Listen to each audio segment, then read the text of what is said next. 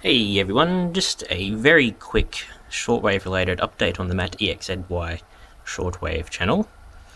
Past few months I've gotten into soldering electronics and I am by no means an expert. This is a little clock that I've soldered up. And there's all these cheap little circuits off eBay you can get for a couple of bucks, which is very good.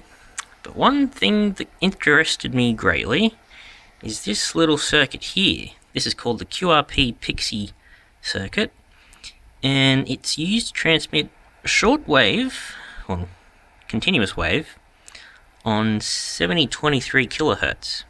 It's a very simple circuit. You can see there's just a little crystal oscillator in there, and a few other, inductors and whatnot. And my soldering on this one was a little bit off, because those through holes are a little bit bigger than what I was used to.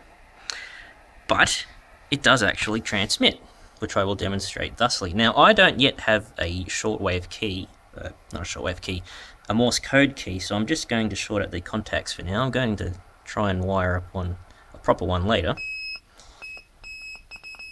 Now, that's a mix of the beeping from the little internal beeper in the circuit and what's being transmitted on the shortwave.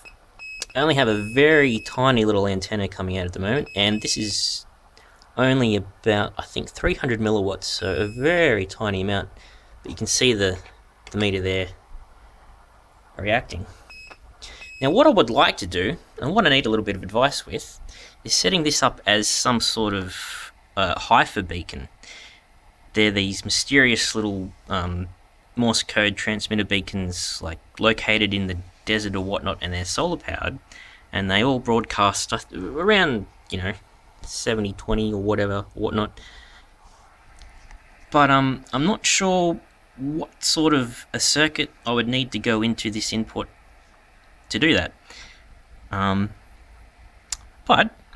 I thought it was interesting, and I thought the other shortwave aficionados might be interested in that. So any input is welcome. Thank you very much.